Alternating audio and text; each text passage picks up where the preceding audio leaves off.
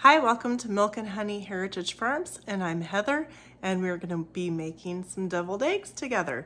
So let me take you along, and I welcome you to the channel, and thank you so much for being here and watching. Please like, share, subscribe, and comment if you've ever made your own deviled eggs and say what you put in yours.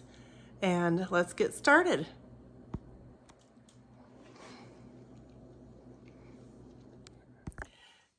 So in my mixer to make my mayo, I'm adding 1 egg, room temperature egg, 1 cup of oil of your choice, half a teaspoon of lemon juice, half a teaspoon of white vinegar, 1 tablespoon of mustard of your choice. It can be powdered or whatever kind of mustard you choose. 1 teaspoon of some type of seasoning. I added in some garlic and some homemade seasoning rub that I put together, and a pinch of salt and a pinch of pepper. And so then what you do is you put all your ingredients in your mixer, and you slowly add the oil in as it's mixing until it becomes the right consistency for what you're looking for your mayo. So I will bring you back once the mayo is all ready to go.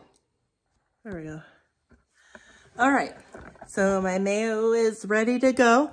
And so I will explain to you, let me make sure I can get you close enough to see. Hold on. The camera crew's on vacation, so I'm having to figure it all out. Just kidding. So I boiled my eggs, and I cooled them off, and then I refrigerated them, and then I cut them in half, and I took the yolk out of it, except for that one was a little bit difficult, but that's all right. And then what I did is I took the yellow parts and some of the eggs that cracked and weren't completely in a half, so like they would crack, you know, in different ways. And I have been smashing with a fork to get smaller bits and pieces, and you just want to keep mixing around, and if you see some bigger pieces, you'll want to mash them down and get them smaller. So what we're doing right here is we're making the deviled egg filling. Okay, so then what I have is I have some onions. The amount of stuff is going to be dependent upon if you like it or want more or less. So it's kind of hard to give an exact recipe on that. I do have pickles that I had canned up myself that I'm adding to this egg mixture. Okay, and then I have my mayo, and I'm going to put mayo in, and I'm just going to add a little at a time, so that way I don't get too much or not enough. I had to take that off so I can get in here and add some of my mayo, and then I'm just gonna put a little bit in, and my mayo's got seasonings and stuff like in it, like I explained in the beginning. So now we're just going to keep incorporating the egg mixture and mixing it around, making sure that you get the mayo, and you can use store-bought mayo too if you want.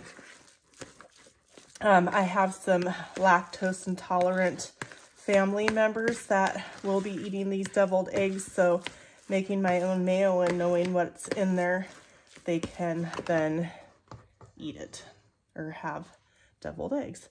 So I'm just adding some at a time. I've got extra that I made because I'm going to be making bacon potato salad after this, but that'll be in another video.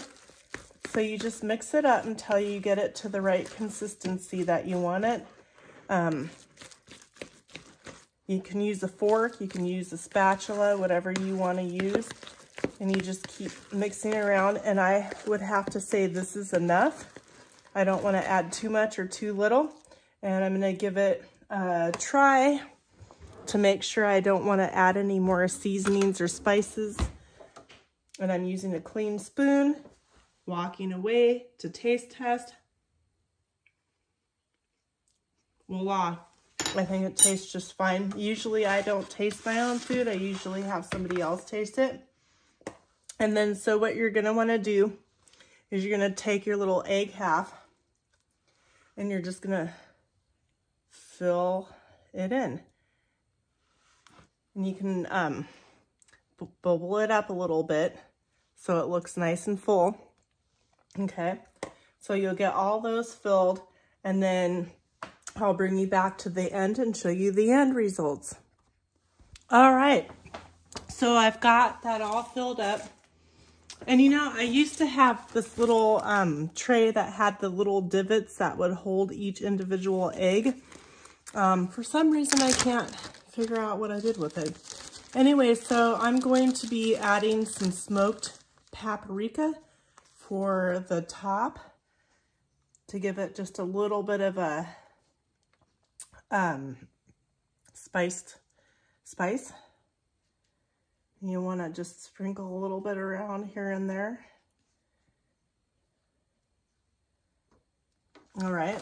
And then if you want, you can sprinkle some diced up parsley or cilantro or chives. So you can do that to garnish it and make it look nice. And then you always want to include some kind of serving spoon or something inside whatever dish that you're serving up so that people don't have to put their fingers in there and touch all of them. I've got some of these little grabber dealy-mabobs that I use for stuff like that. So there you have it. I'm going to put a lid on and put them in the refrigerator until we're ready to eat them.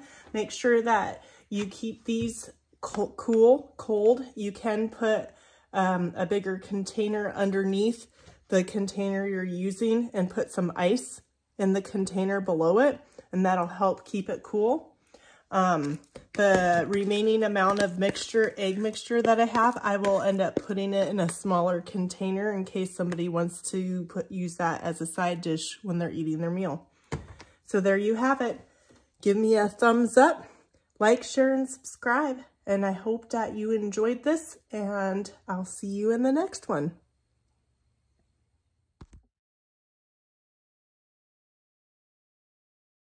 Mustard of your choice. You can use mustard powder, or you can use an already made mustard. It's up to you. I'm using already pre-made. Ooh, sorry, that was so gross. Honestly, it's the mustard.